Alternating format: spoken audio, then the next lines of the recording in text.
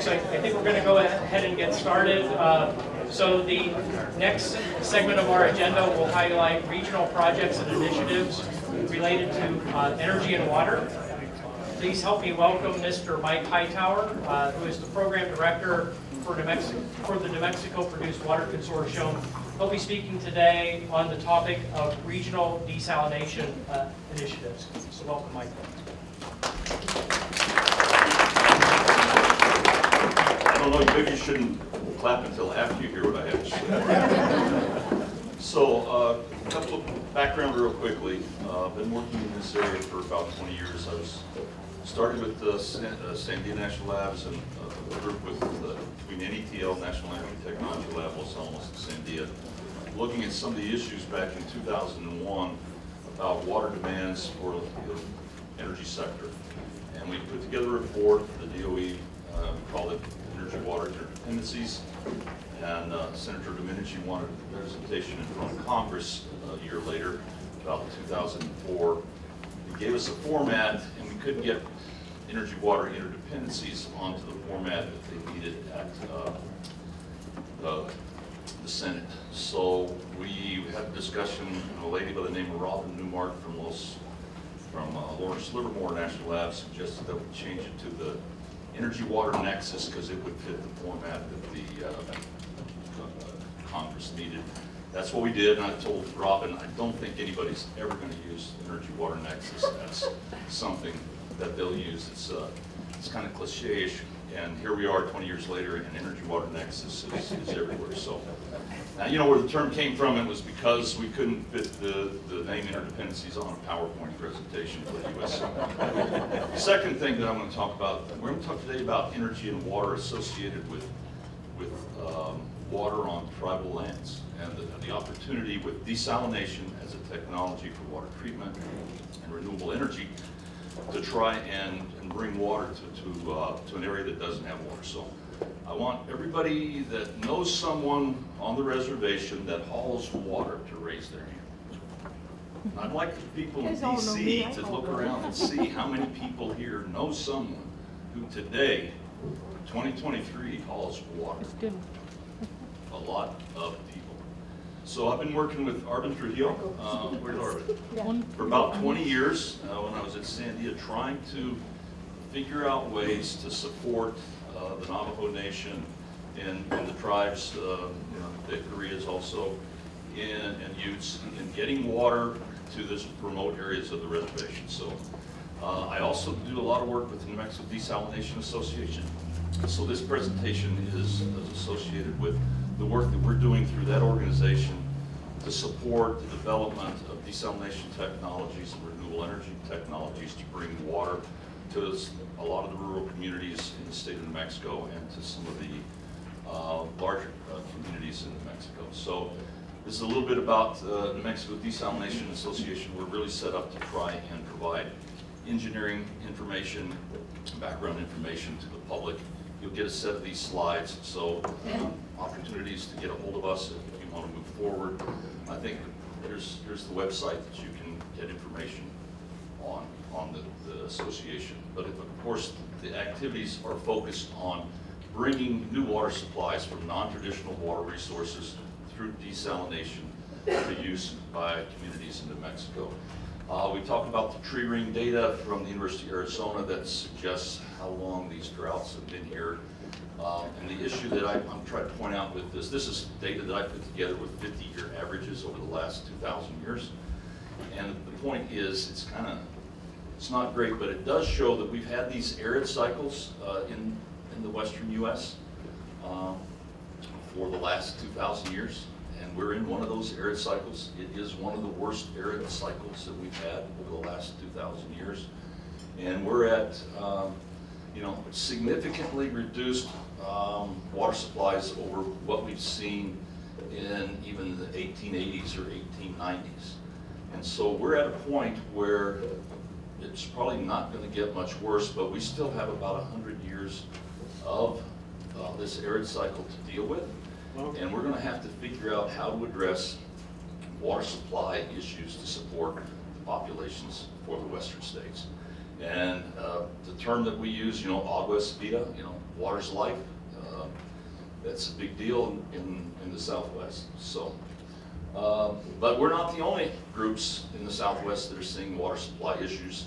We have not managed our water resources in this country very well. We have a lot of the major aquifers across the country that are under significant stress. But you can see the state of New Mexico and look at the groundwater supplies around us. All the states in the West and many states in even the Northeast and the Southeast are experiencing water issues. So we have to look at new supplies, new resources to supplement our current freshwater supplies. To do that, we really need to look at non-traditional water sources, and that includes desalination of brackish water or seawater. This is now a big deal within the U.S. government. The U.S. EPA has a water reuse action plan which is focused on looking at non-traditional water resources, using those to supplement water supplies across the country. And UN has started a concept around One Water, where every water is valuable, every water has an opportunity to be used, and we have to treat it, which requires energy, but that we've got to look at these non-traditional water resources as the water of the future. So one of the things that I like to point out is everyone says, yeah, you can't do desal, it's too expensive. If you look at the cost of desal over the last 30 years, we brought the cost of desal down by a factor of 4 or 5 from what it was in the 1970s. And if you'll look at the trend that you see in the United States over the last 15 years, is that municipal wastewater reuse has increased at about 15% a year, which is a non-traditional water resource, and desal is increasing at about 10% a year in use. So the fact that the cost of desal is now coming down, what we're seeing is that it is equal to or less than the cost of bringing in new water from 100 or 200 miles away. Here's an example from El Paso. They're not in New Mexico, but you wouldn't know it, that they're about half a block away from the state of New Mexico. But their resources in the Tularosa Basin, brackish water resources that they're treating for about $500 a thousand gallons. They're now looking at bringing in water supplies from fresh water supplies from about 80 miles away. The cost of bringing that water in from 80 miles away through a pipeline, because of the energy costs, are about 5 times that. So the point is, if you've got nearby brackish water resources and you've got some local energy supplies, like renewable energy supplies like we have in northwestern New Mexico, the cost of the water is much less expensive using desalination of your local brackish water than it is to try to import water from 70 or 80 miles away. We know that we have the Navajo-Gallo pipeline, and that's important, but trying to bring that kind of fresh water all across the reservation probably has some issues. So we have a lot of local brackish water in New Mexico and in the Four Corners region that we could use with renewable energy. The energy water nexus currently on the reservation is diesel fuel in pickup trucks moving water with 55-gallon barrels in the back of the pickup truck. That's an energy water nexus that we want to get away from.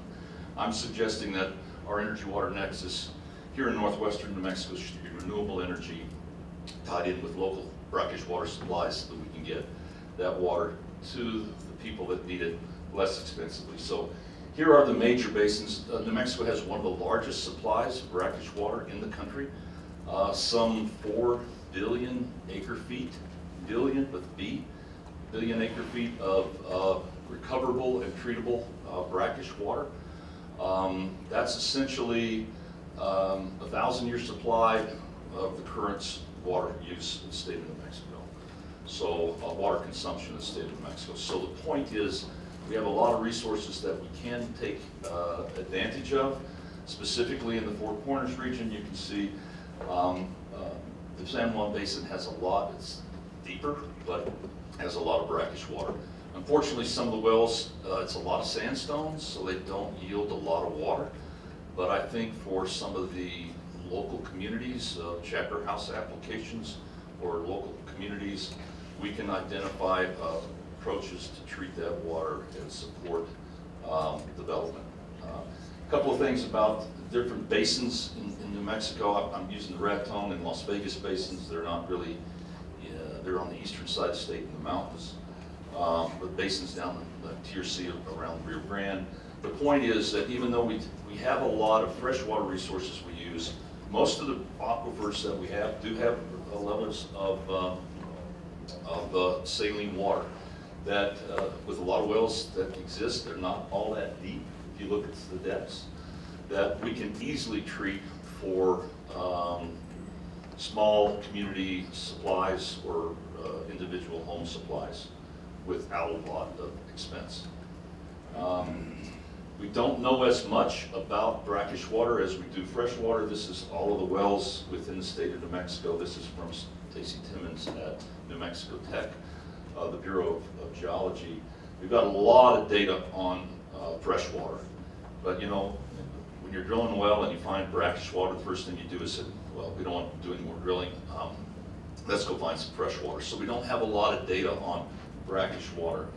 But we do have enough data that shows that there's a lot of brackish resources that are generally shallow, not too deep, that we can cost effectively recover. I do throw in produced water because in the San Juan Basin we have a lot of produced water developed by oil and gas that is somewhat shallow and pretty high quality brackish water. It's not as salty as some of the waters in other basins like the Permian Basin. We're talking about 10,000 TDS to 20,000 TDS total dissolved solids. Salts, which is not that hard to desalinate with today's technologies. So there's a lot of opportunities for non-traditional water resource reuse in the state of New Mexico, and specifically in the San Juan Basin. So keep everybody on track. We have some issues, but we have some huge opportunities. And the opportunities kind of include, as we look at these new energy sources, when we're looking at hydrogen, hydrogen needs a lot of water. And so there's opportunities to use produced water, treated produced water, or treated brackish water to support those new energy opportunities. There's a lot of development of new desalination approaches that are less expensive. I think that we can utilize those resources for local chapter houses and local uses. So I think that what we're going to see is significant opportunities for this continued nexus of energy and water, but in a way that we can use it beneficially for the needs that we have here.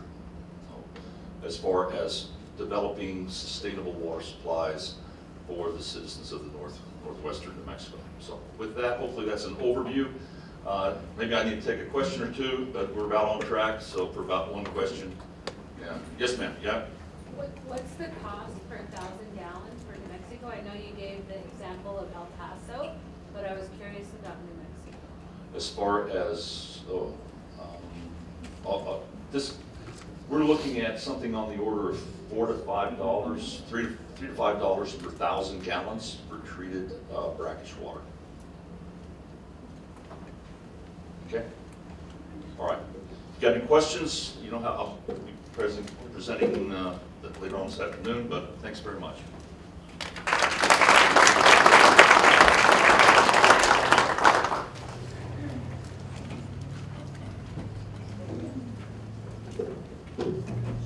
Thank you, Mike. It's a pleasure for me now to introduce Professor Abhishek Roy Chowdhury from Navajo Tech University. He'll be speaking today on the Navajo Nation Water Purification Project, which is a collaborative effort between NTU, New Mexico Tech, and PESCO. So Abhishek, welcome. Thank you, Kevin. Good morning, everyone.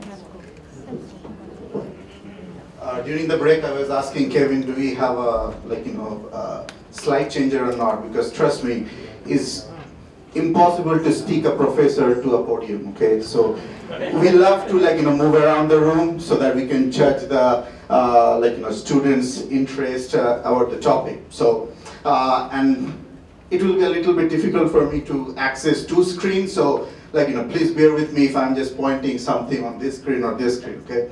So again, good morning. For those who are who are visiting Navajo Nation for the first time, welcome, because we are sitting right across the boundary, and these border towns, we always come for different purposes. So Gallup, Farmington, it's a broader Navajo Nation community for us. So my name is Abhishek Raj Chaudhary. I'm from Navajo Technical University. The project I'm going to talk about today is collaboration.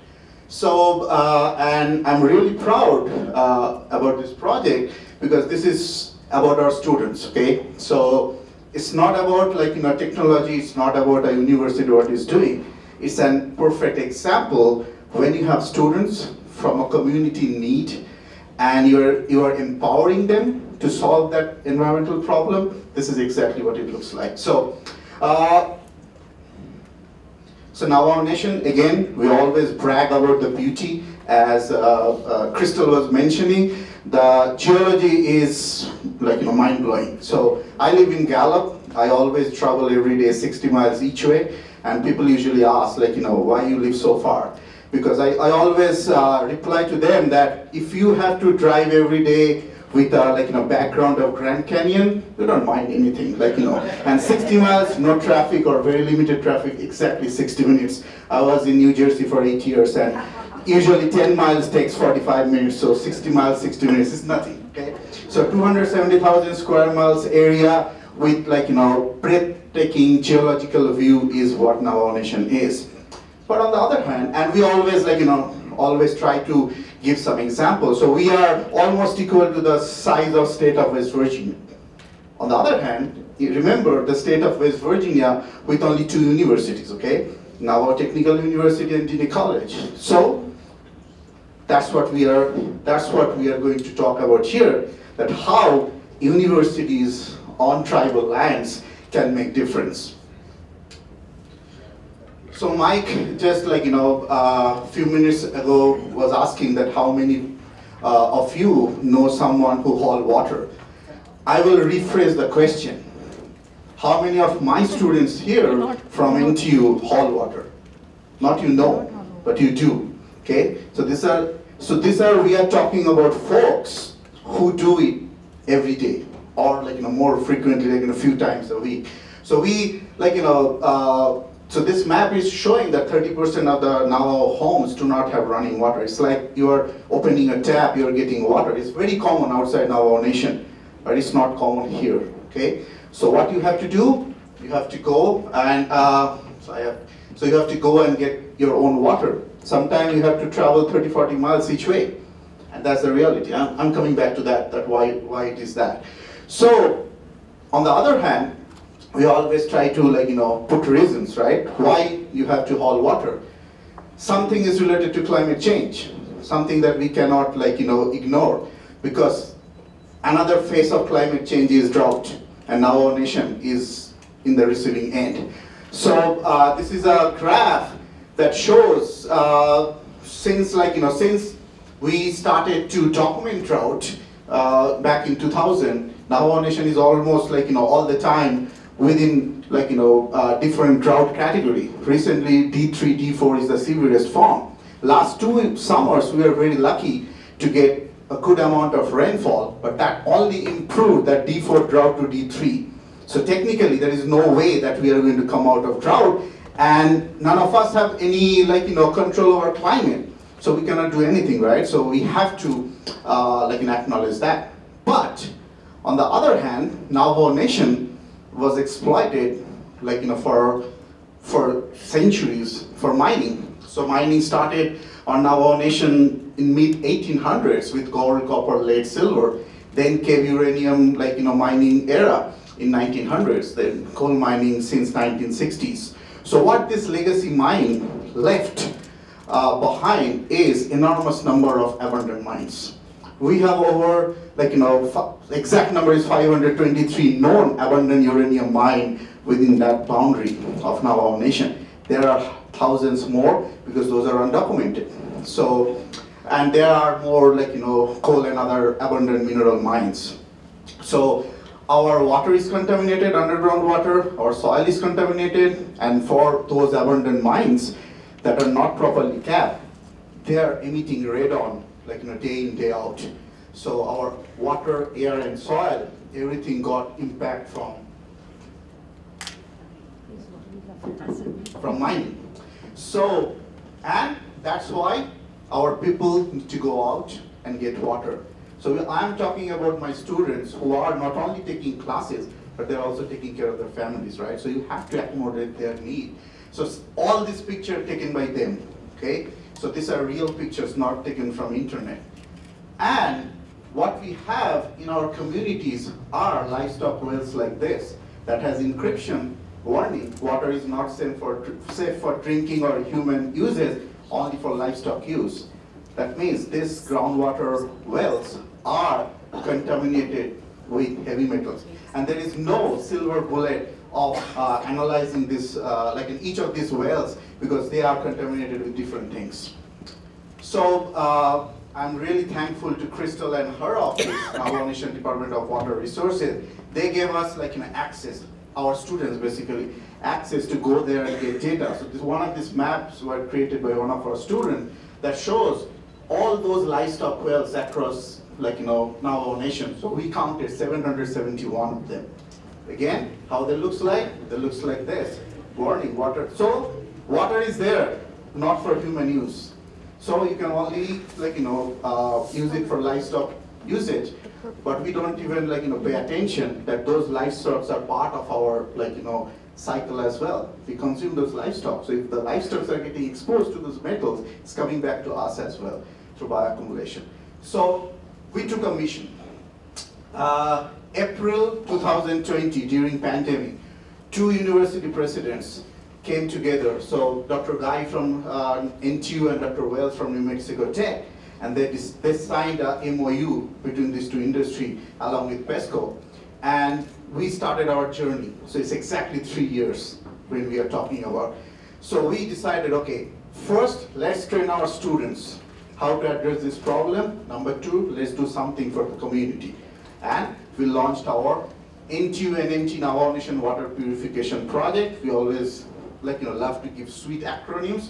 It's N4WPP for us. And again, it's a joint endeavor between 2 university and industry partners, how we can address this issue. And we know we cannot promise to provide drinking water to community until or unless we have proper permits and certificates. So we decided, okay, let's start with cleaning these wells and leave it for the community for livestock use. We know what is happening. And sometimes people end up drinking those water because that's the easiest way to get water, right? Because going 30 miles, 40 miles, either each way or round trip costs money as well. And we are talking about communities in need.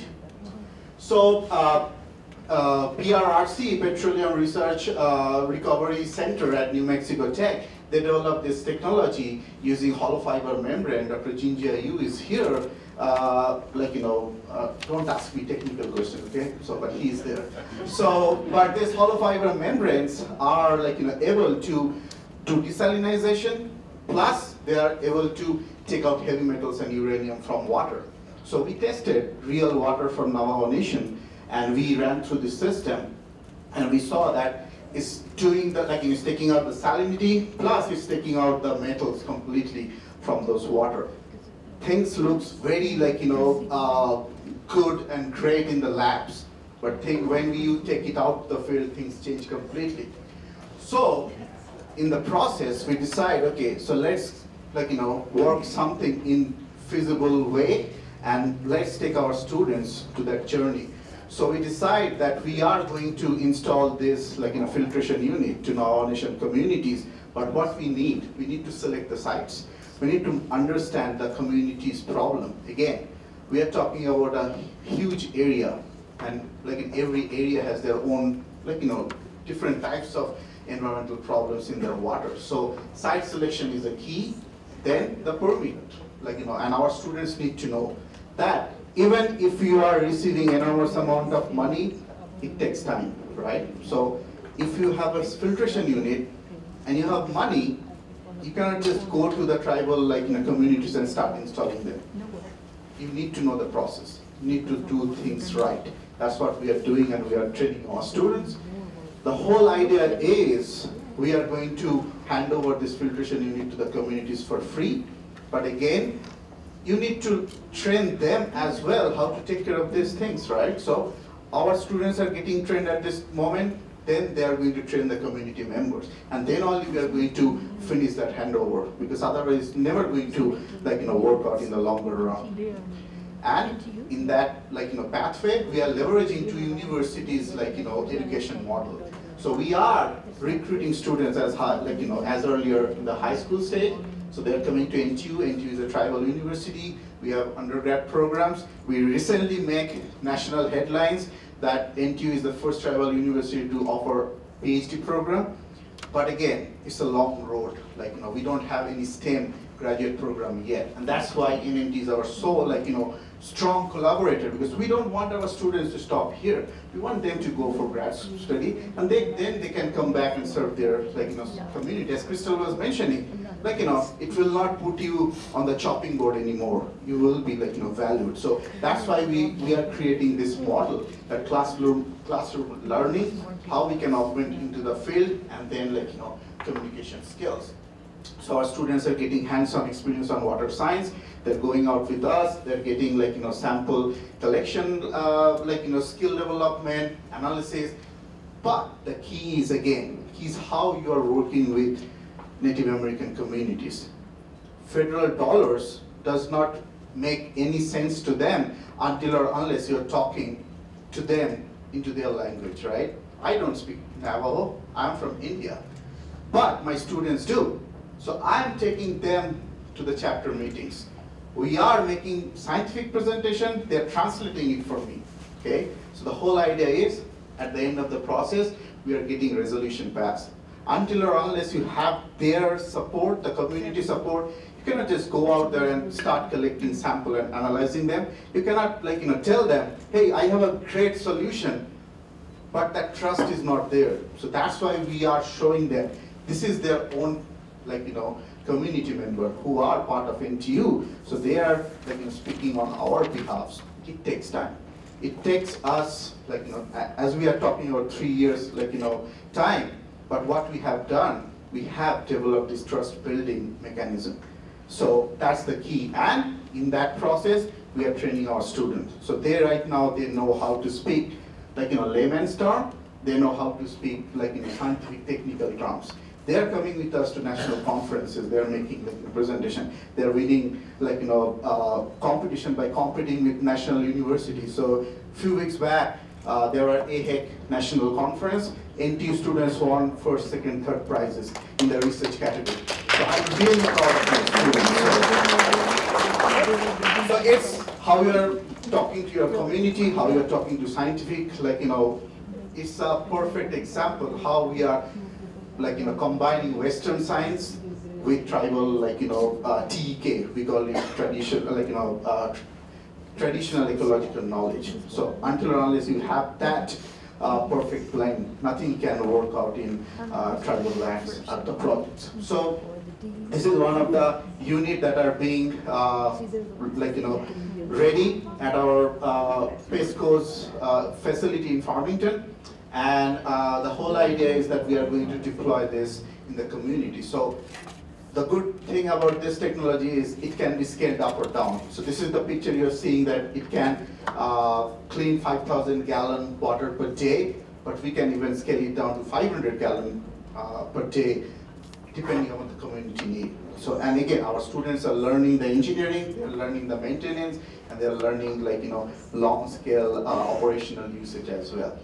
So as I mentioned that we started with high school, so we are organizing annual water symposium, part of this N4WPP consortium, and we are inviting high school students to take part of that. So we are throwing water challenges to them, and they're coming up with a solution. So last year it happened in April, this year it will happen in November. We almost very close to finalizing our place, but it will be in the Gallup area this time. Last time it happened at Farmington High School. So what happened, so we gave them that water challenge. Challenge is from the community water perspective. So they worked with their high school science teachers. And during the symposium day, now they're presenting. So they're competing, with each other. And we selected top schools, the top teams, and we gave them scholarships. So again, it's a real way to tell them there is a path forward to go into the water, science field, and they can make a meaningful change or the contribution towards this community. Crystal was there. She was sharing her story, how she became a water advocate. And we had panels, we have different foundation agencies gathered together to talk to our students. So, and data is key, right? We know that data sovereignty needs to be taken care of. Now our nation has its own data sovereignty rules. So we are building database management platform, because we are talking about creating water data that is really sensitive to the community. So we are in the process of creating our database management plan. We got Intera, we got West Big Data Innovation Hub based in UC Berkeley to be on board. So they are helping our students, and again, everything is being led by students. So that's, and again, I'm just the face, so it's a big project, big team, and everyone has their own contribution. So really want to acknowledge everyone's participation. And we have developed a website, and if you're interested, I'll be around to talk about the project. But before I end, I just want to ask all the NTU students to raise their hands. This is your chance. All right. So this is the students who are working in the water and energy sector at NTU. So the students you're looking for, here are they. And with that, I will take one or two questions, but again, I'm around to answer any further questions. What's your intention with these units? Are you going to put them at a chapter house for the chapter members to use, or are they personal use? No, it's for public use. So that's why we are working with the chapters. It's not always going to be next to the chapter houses. So that's why we are selecting the livestock wells that are contaminated in collaboration with the chapters. So you're going to put them at the wells? Yes. And we are going to leave it there. Have you thought about your security? Yes, so that's the only thing we are asking from the community. No other cost, just to make sure you are providing the security, because we cannot be there every time. So and that's why our units are housed inside a structure, and that structure can be retrofitted into semis. Or if it is scaled down, it can be retrofitted the back of your 4x4 pickup trucks. So, and it's portable, so we can take from one community to other. So the whole idea is so that every livestock well has a storage tank as well, or we can install more storage tanks. So we will be cleaning up the water, leave the clean water for the community. We can move to the next community. But during that time, security is the key. That's what we are asking from the chapter. That's the only thing. And which agency you are focusing on?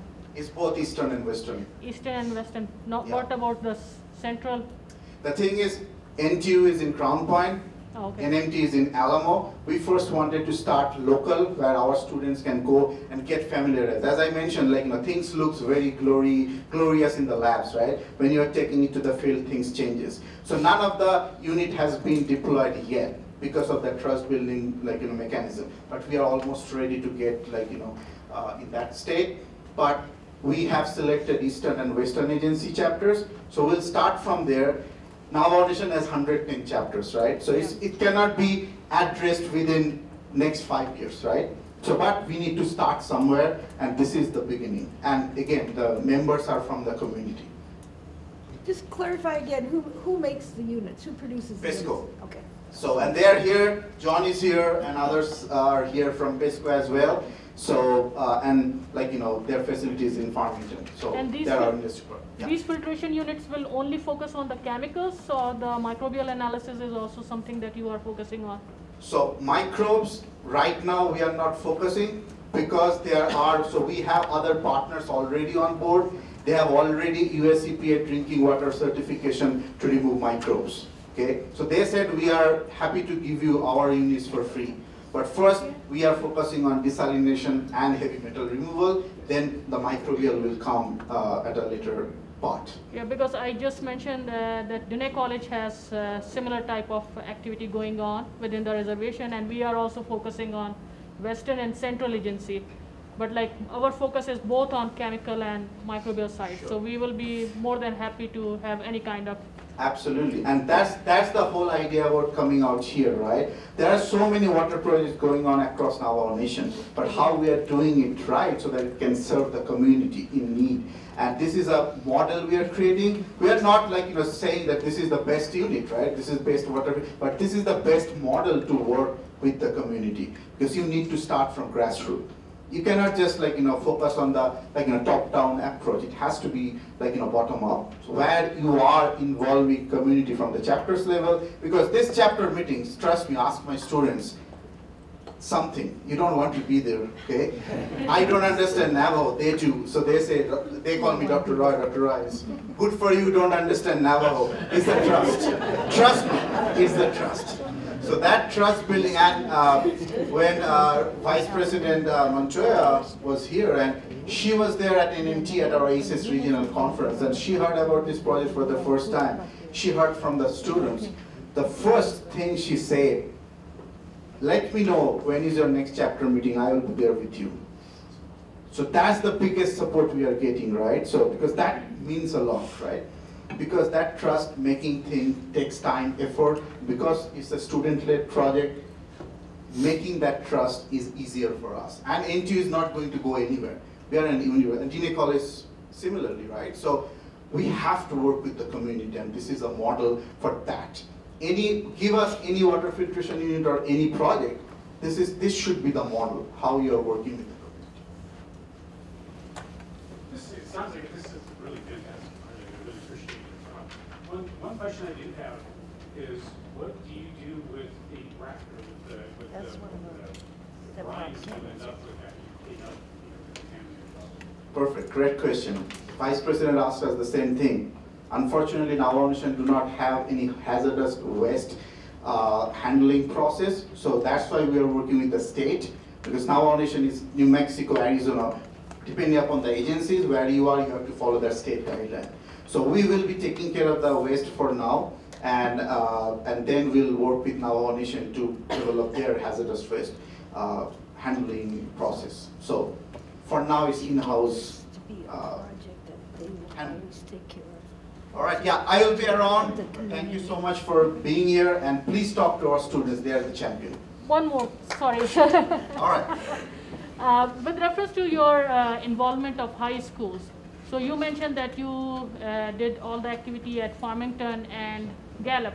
So why not within the high schools within the reservation? No, so we invited everyone. So that, again, as I was telling Kevin, if we want to do anything in Crown Point, we have no place to accommodate them, right? That's why we are going to this border town, because students are invited from everywhere, every high school. Only thing is we have to make sure we're doing it at one place where they can come and stay overnight. We don't have, trust me, we don't have any facility on Crown Point to accommodate any number over than 3. We have 3 room hotel on campus, and that's our maximum capacity, right? So that's why.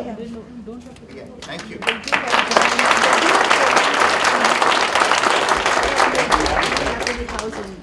Let's see, our next speaker is Dr. Katie Zemlich. She is the Hydrology Bureau Chief from the New Mexico Office of the State Engineer. She'll be speaking today on the topic of deep aquifers in the Four Corners region.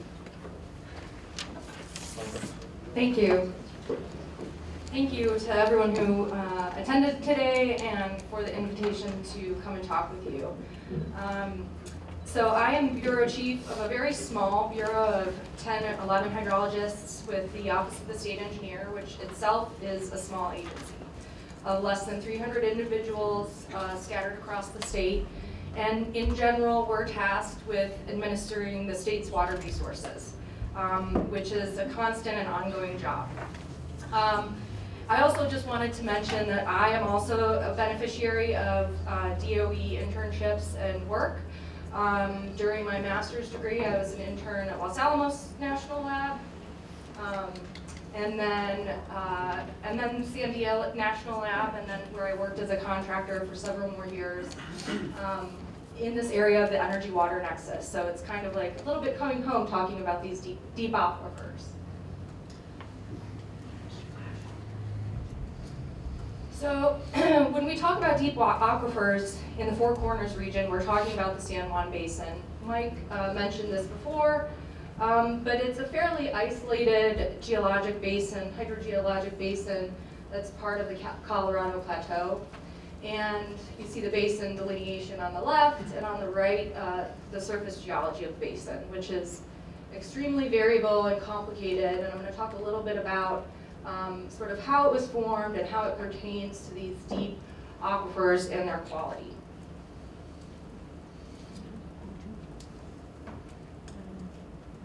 So on the left, you can see a tectonic map of the formation of the basin during Paleozoic and Mesozoic times, where sort of universally from, north around east, south, and west, you have tectonic activity that resulted in the San Juan uplift, the Nacimiento uplift, the Zuni uplift, and the Defiance uplift. And I'm not a geologist, but it was a really nice drive up this morning. Kind of a reminder to me about how unusual this region is and how unique it is, and how lucky I am to be here today. So this started the formation of the basin into this sort of asymmetrical bowl shape, where you have outcropping along tectonic shifts and this variable surface geology. So the principal geologic elements, as we start talking about deep aquifers in the basin, were formed during the Cretaceous period with the recession of the Western Interior Seaway. So on the left, and there's some really great paleohydrologic maps out there for anybody who's interested. And then a cross-section of the San Juan Basin where you see these large sections of the basin deeper in green and yellow that are marine deposits. And so those deposits tend to be characteristic of marine deposits with higher levels of salinity from those producing aquifers. And here's another cross-section. And I use this cross-section a lot. It's from a model that was built by the USGS in the 90s. And it just really illustrates how time and geology played in the layering of aquifers in the basin and non-aquifers. So at least in this map, which is from this 1996 Kernodle report, you have areas that are considered aquifers in a shaded, represented by shading, and then shales. You can see the Mancos shale is very prominent up there. Essentially aquatards, or units that are not considered aquifers. And so when I say that this basin is relatively isolated hydrologically, it's because of the shape of it. It's because of these distinct layering that occurs with it, and where water is present and its quality. So this is like the brackish water map for brackish water people. So I mentioned I worked on the energy-water nexus type of issues as a student and then as a contractor. This map was generated in the mid-60s. It's across the entire United States, generally assessing the presence and general quality of brackish water. And early in my career, this is something we used a lot because I think Mike Hightower mentioned that if you're drilling a water well, you're looking for water that you can use. So water wells are not present typically in these brackish water systems. Rather, we often rely on API wells, which are American Petroleum Institute oil and gas wells, where they inadvertently, in prospecting for oil or gas among some of these shale units, identify brackish water.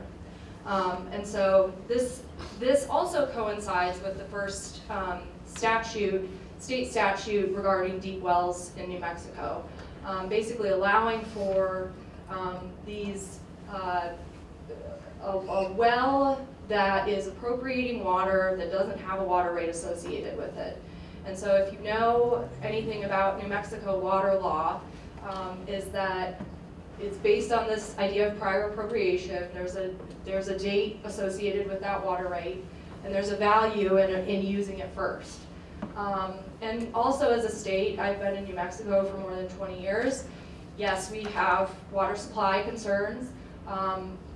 We acknowledge that our systems into the future may not be able to meet all of our demands, and alternative sources of water, like brackish water, that are not as salty as ocean desalination, may provide that opportunity. So here's a nice cross-section. This is from Sherry Kelly's group at New Mexico Tech. This was done 2014. This is a cross-section of San Juan Basin that really shows by quality using well logs, water well logs, and oil and gas logs to generally understand water quality in the basin. And you can see that the yellow, the Ojo Alamo sandstone is generally the best of the highly saline water, and that as you proceed with depth, you have these confining units and then the presence of these brackish water formations. On the right-hand side, it's a plot of the depth of the well compared to the salinity, and so salinity is on a log scale. Shallower Ojo Alamo sandstone, most of the wells are shallower and kind of within the range of, many within the range of potability. And the deeper that you go, the more saline the water becomes. And also, this is just a comparison of chloride concentration as you go with depth. One of the interesting things about this report from Sherry Kelly's group is that it provided a wealth of data, but it also illustrates where we're missing data. And so we're relying sometimes on a limited number of data points over this really complex geologic basin to kind of determine where might be a suitable place to look for this water. So, but it's incredibly useful.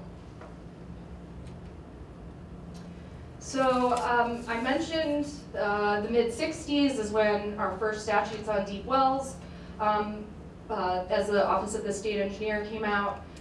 In 2009, they got more specific. They were revised. And so at that time, these deep wells were characterized as wells that were greater than 2,500 feet deep and whose salinity was greater than 1,000 parts per million TDS. And so I probably should go back. If you can kind of look at the scale here, with the depth of water in the San Juan Basin, you're talking potentially 12,000 feet deep, depending on where you are in the basin. So definitely many areas in which this is applicable, and based on that salinity as well. And so really at the time, in 2009, there were many applications for these wells, but I'll kind of talk about the number in a second, but really it's only been recently that they've been put into practice. And there was a lot of interest in, particularly in this region, in alternative sources for oil and gas development, but also for mining and agriculture and various other activities. And so this is a map of, they're called notices of intent. We make acronyms out of everything. So notice of intent to drill a deep well. And so you can kind of see there, what's kind of interesting, maybe not, is most of them are in the Middle Rio Grande. And that's generally because there's such a population center in there, there's compact issues, there's a need for alternative water sources to offset the use of fresh water for activities that you don't need fresh water for. And so that's one easy way. Desalination, of course, is an extremely valuable technology, but if you can switch out your water source and use a lower quality non-potable water for some type of activity and just not use the fresh water, use it for something else, there's a lot of value in that. And so almost 1,000 of these NOIs have been filed over time. Only 6 have been drilled. Not all of these have been utilized. Currently, there's 12 applications, 28 wells in the San Juan, compared to the 418 wells in the Middle Rio Grande. And they tend to be, multiple wells at one point in multiple wells per application. And they've all been used for oil and gas so far, although there are a lot of other ideas on the table currently. And not a lot of them are pumping. So they've also, part of the problem is because of lack of data, you don't always know what you're going to get, you don't know what you're going to encounter when you pump the well, and so there have been issues with well integrity and things like that. And this is just illustrative. So this is the process by which applicants go through this NOI process. And I just want to illustrate that with the benefit of maybe reducing freshwater use or alternative sources of water or additional sources with desalination technology, we, as an agency, but also I think everybody probably in this room realizes you don't want unintended consequences to occur, and there might be some trade-offs. And so this procedure is intended to, when you drill these wells and you're producing from more saline formations, to not contaminate fresh water that's there. And the intent is to also be able to monitor those wells over time to understand, their integrity and how that's changed. And they're very expensive to drill, and you would think that it's unlikely to be just abandoned, but that issue has happened as well. So this process is our way of trying to ensure that these wells are, when they're put in, they're viable in the long term, and they're not affecting either water quality or water quantity of other users. And so this is just an illustration of all of the forms that, as a state agency, we have for these things. But probably most importantly is the well construction. And if anybody's interested in well construction, we have our agency expert here, Chris Angel over there, who deals primarily with these wells and the processing them, in a thorough way and communicating our results. And thank you. That is all. If anybody has any questions, I'd be happy to answer.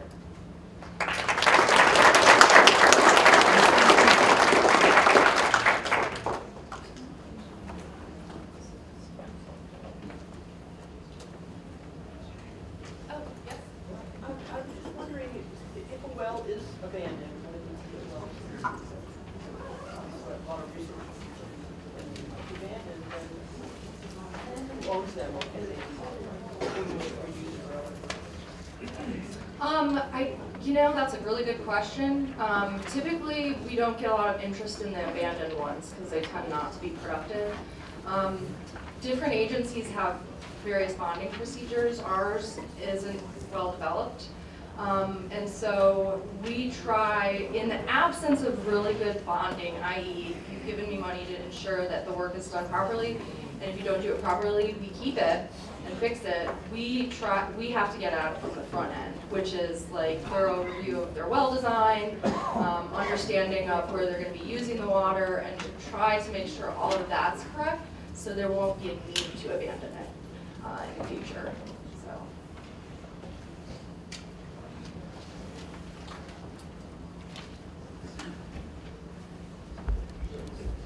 All right. Thank you, Katie, and thank you to all of our speakers.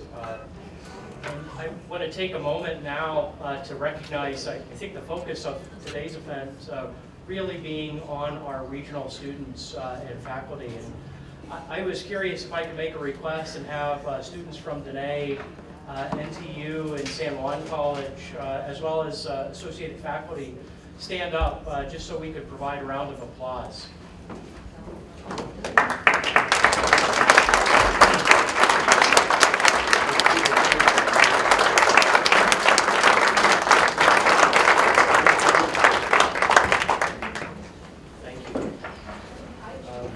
So now we'll begin our lunchtime poster and networking session. Poster presenters, please head over to your posters.